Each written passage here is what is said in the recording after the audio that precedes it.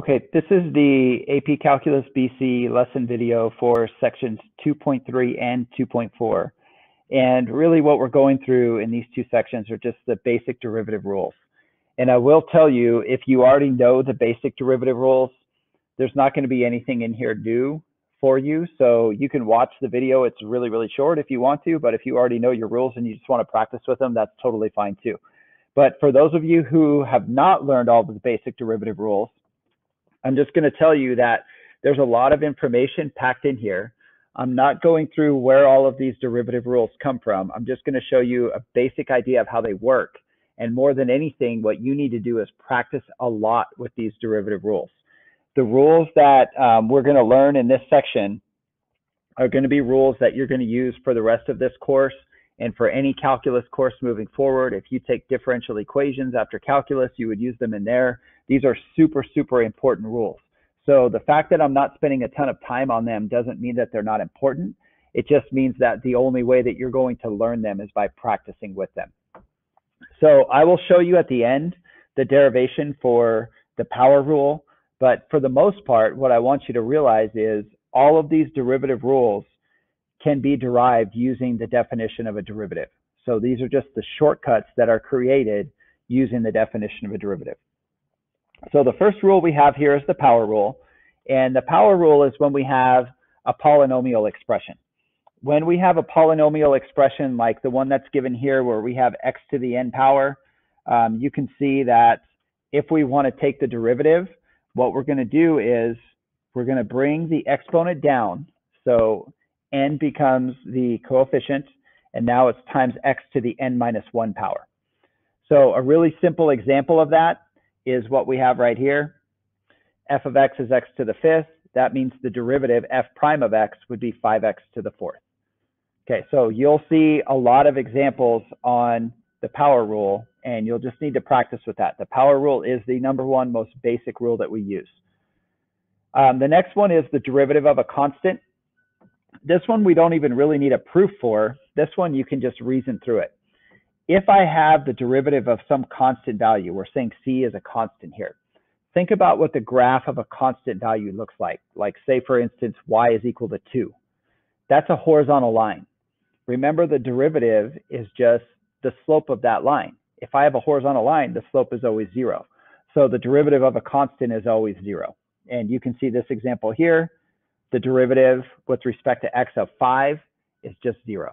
So remember, when you see that notation, the d dx means you're taking the derivative with respect to x of whatever follows.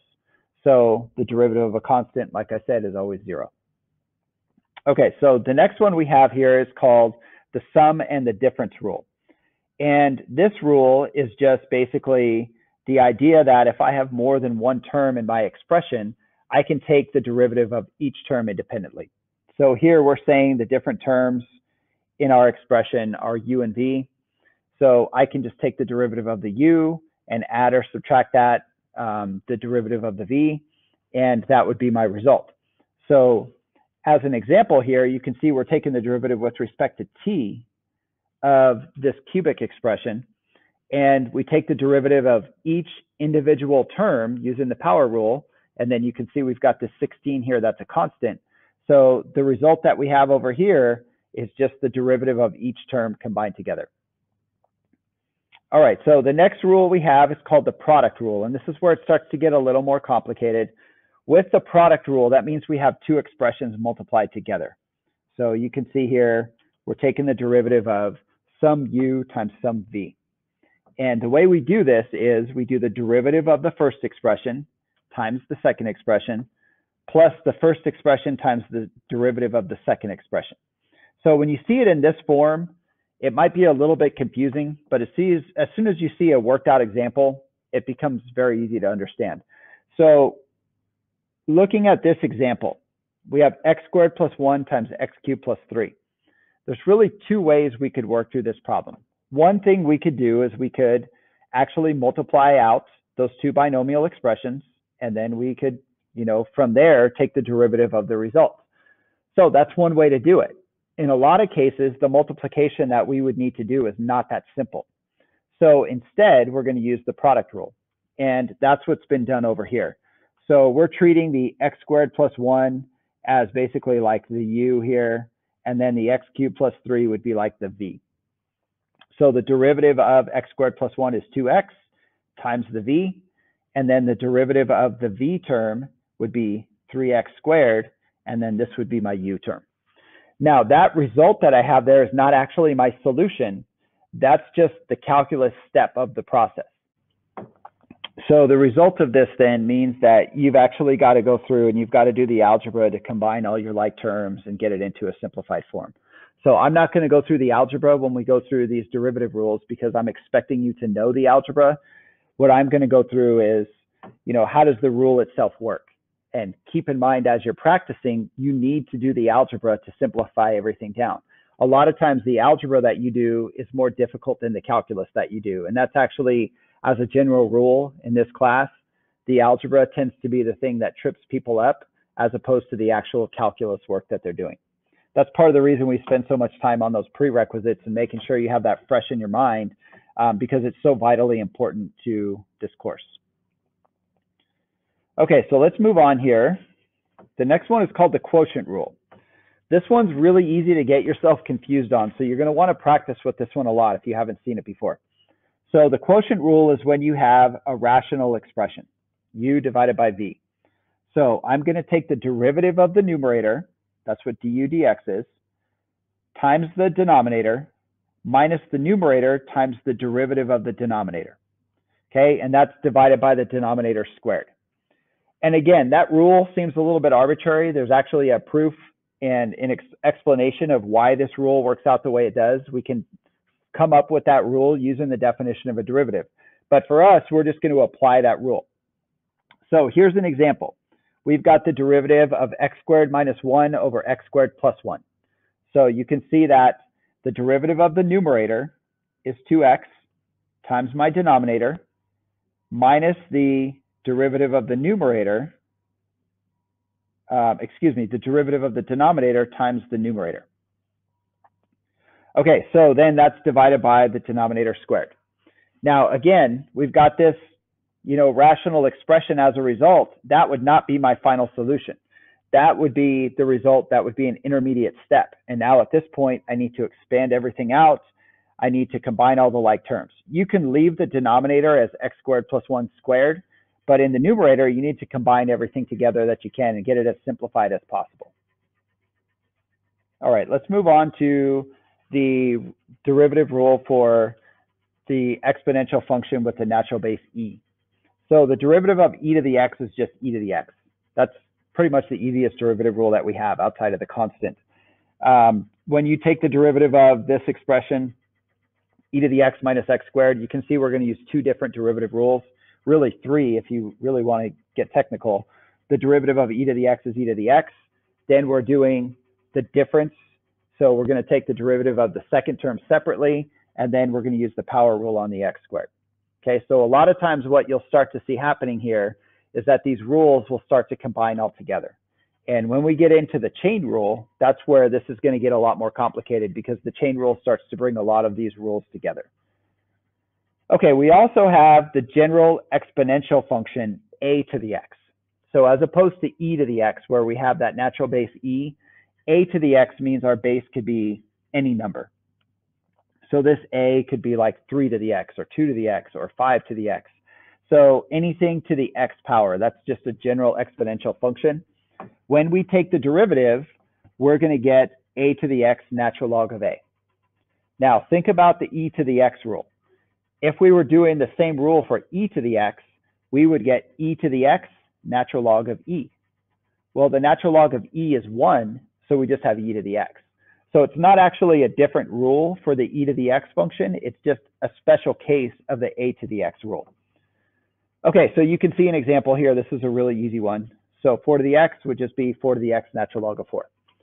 So with these rules, the more you practice them, the easier it is going to be to remember them. And that's the main thing. You've got to do repetition on this. I gave you a lot of practice to work with. I gave you a worksheet attached to this that's not due for a grade, but then you also have what's in Wiley Plus that is due for a grade. You'll also have a quiz over this, and I'm intentionally going to go high on the amount of repetitions that you do with derivative practice, because it is something you just have to know just automatically. It has to be something you don't even have to, or it needs to be something you don't even have to stop and think about. Okay, so the last thing we have here is the idea of a higher order derivative. So we've talked a lot about first derivatives. Well, the first derivative, remember, was like the slope of the tangent line to our function at a point. Well, when we get into higher order derivatives, the different derivatives have different meanings. The only ones that we're really going to work a lot with are the first derivative and the second derivative, but we will get into situations in the second semester when we do our series unit where we're going to have to take, you know, not just a first or second derivative, we might have to get up to maybe like a 10th derivative. And that's kind of a long drawn out process, but the main thing I want to focus on here is just the notation. So notice, here's my function, here's the first derivative, here's the second derivative, here's the third derivative. Notice we're just using primes to represent those derivatives. After a while, it starts to be a little bit inefficient and kind of confusing to just keep using more and more primes. And especially, like I said, if we're getting into like a 10th derivative, that starts to be too much. So what we do once we pass the third derivative, we usually start using parentheses, and then whatever number we put in those parentheses, that's going to indicate which derivative number you're on. So this would indicate the fourth derivative of y. Okay, so you can see that all we're doing to get successive derivatives is just taking the derivative of the function we just found. So we get y prime, take the derivative of y prime, it gives us y double prime, and so on. All right, so we talked about this notation previously. The notations that you're primarily going to see are these ones that I am circling here. Remember these notations over there, the capital D, those are notations we typically see in more of like a multivariable calculus setting. All right, the last thing I want to mention here, like I said before, I do have the proof for one of the derivative rules here. And I'm not really going to spend a lot of time going through it. I just wanted you to have it and see it so that you can understand that these are not just random rules. It's still using the definition of a derivative, the same definition of derivative that we talked about, you know, several days back. So this is proving the derivative rule for x to the n, or the power rule. So you can see down here, they're talking about a little bit of stuff with the binomial expansion, because we have to know what the terms are going to look like when we expand them out, when we have a plus b to the n. So that's what's going on there. And the reason that's important is because in our definition of derivative, we have an x plus h to the n when we do the power rule.